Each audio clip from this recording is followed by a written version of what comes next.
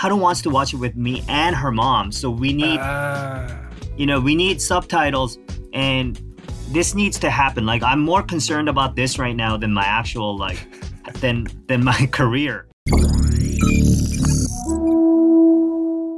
But how are you, dude? Where are you? You're in Korea, I assume. What have you been up to? Well, I just woke up. If I have pajamas underneath my hoodie. I'm glad my pants aren't showing right now. Yeah. Are you even wearing pants? Okay. Yes, I am. Okay, there you go. Yeah, like I the album has dropped, and Epikhaii doesn't really do much like TV promotion or anything like that. So there's really not much to do after an album actually drops.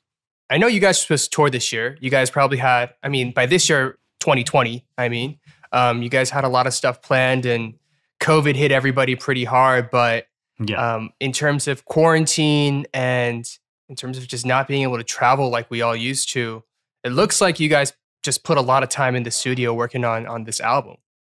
Yeah. And there's also like a part to this album that hasn't come out yet. So that's a lot of songs. And it turned out this way because we had so much time to just be in the studio and work on music that we had like an overabundance of songs. And even when we, weeded out the best ones or the favorite, like our faves, we still had too many songs for one album.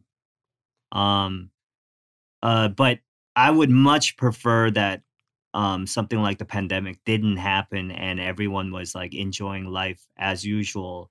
Then, if I could trade the number of songs that we made in that period of time for just normalcy, we would.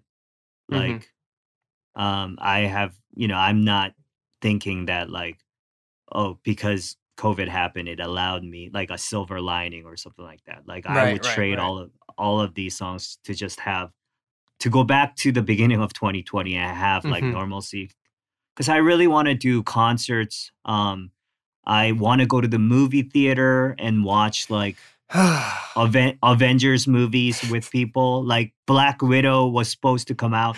Dude, the two things that like drove me crazy first was being on a Coachella festival poster for a Coachella that didn't happen. And also watching the Black Widow trailer like 100 times with my daughter.